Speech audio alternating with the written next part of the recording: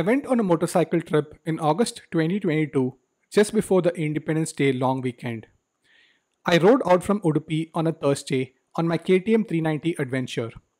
My destination was Somwarepet, a town in the district of Coorg, also known as the Scotland of India.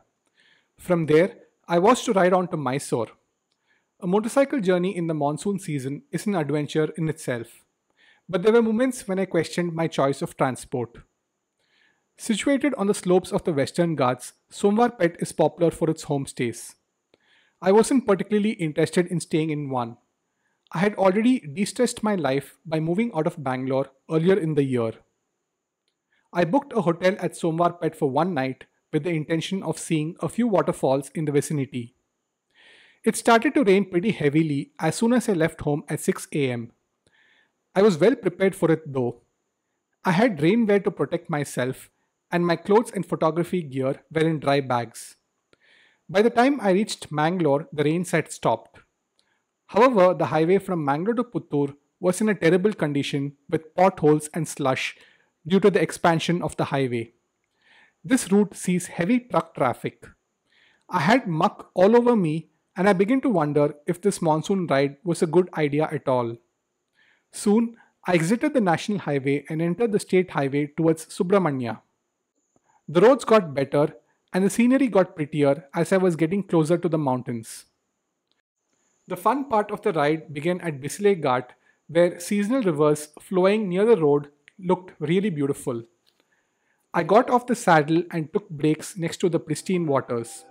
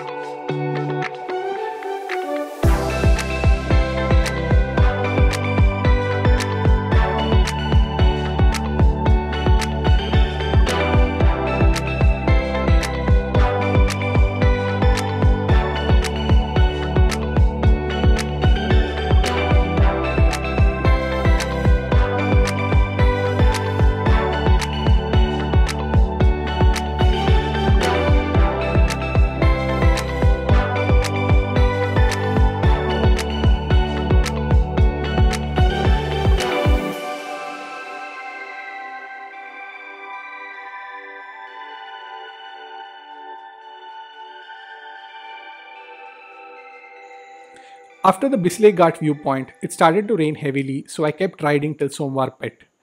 The plan was to check in, have lunch, and take a short break before heading out to see places in my itinerary. But the rains got heavy and I got cozy in my room, so I did not step out that evening. When I woke up the next morning, there were no rains. It wasn't much to go by because the weather changes pretty quickly in the Ghats. I left the hotel at 6 am and went to the first waterfall known as Abhimatta. It wasn't far from town. I was riding on an empty road, enjoying the carpet of green around me when I suddenly spotted a beautiful silver cascade tumbling down from the forest. Abhimatta Falls looked magical even from a distance. I parked my bike and took a few aerial shots. I wanted to get closer to the water, so I asked a curious local boy who was watching me. Based on the information he gave, I decided to save the trek for another day because I was short on time. I also decided to skip Malali Falls because it was in a different direction.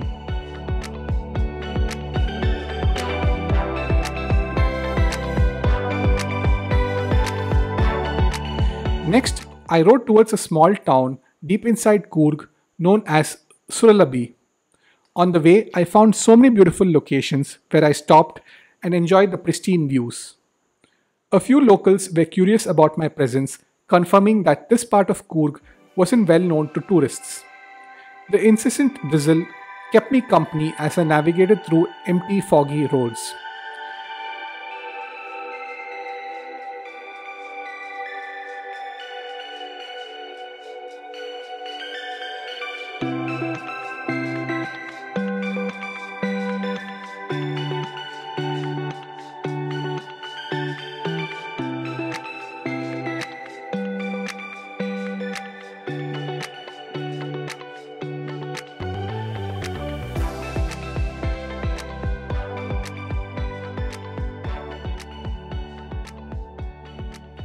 When I reached Suralabi, I was blown away by the sight of the gushing water.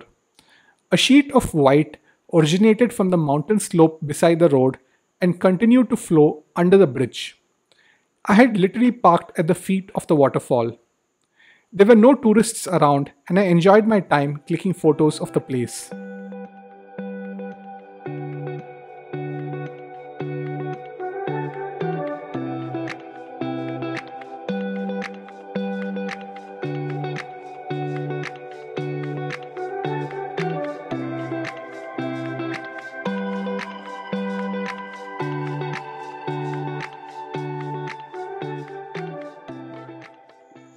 By 10 am, it was time to leave because I was yet to have breakfast and I was also supposed to check out from the hotel by noon.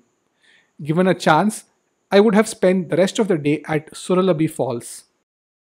I resisted the urge to stop at so many places on my ride back to Somwarepet. Once I reached, I checked out of the hotel, had lunch, and headed out to my next destination, which was Mysore.